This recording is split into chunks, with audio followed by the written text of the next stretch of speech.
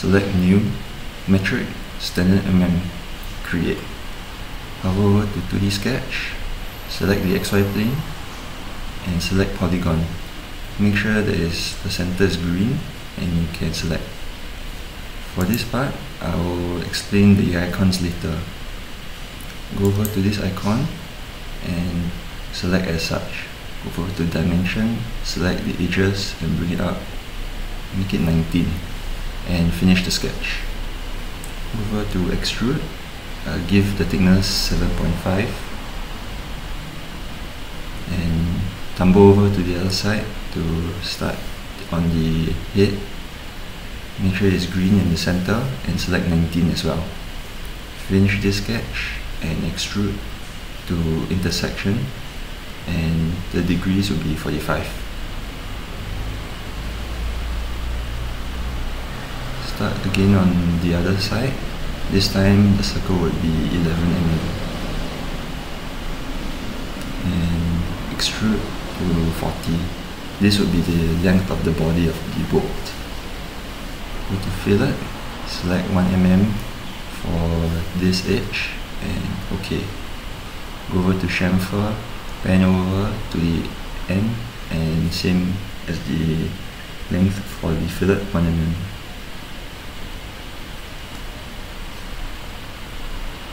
Go over to the cross-sectional view of the boat, and we can start on the face of the thread. Have a generic triangle and connect the green dots together.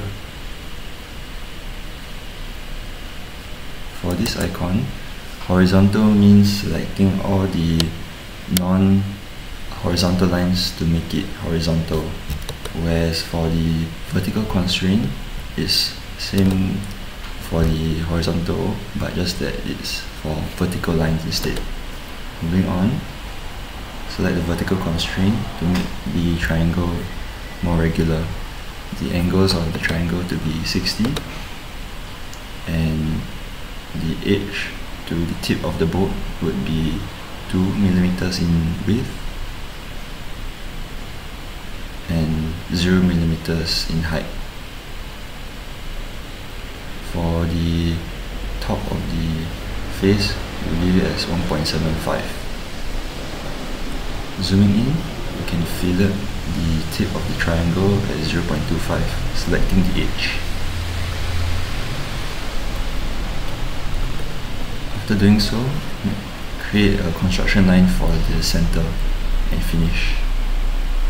Moving on to coil, select the cross-sectional axis. In this case, it will be the z-axis. Make sure that the pitch and height are the same and that the rotation is right. And cut.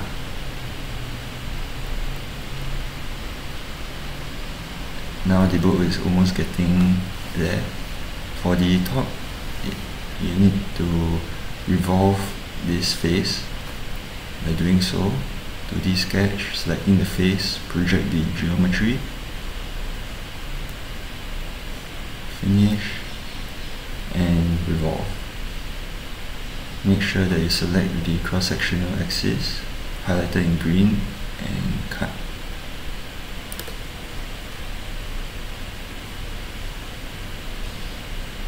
Check if everything's alright.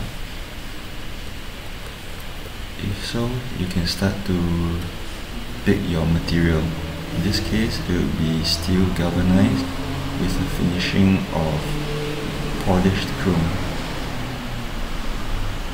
Save as boat.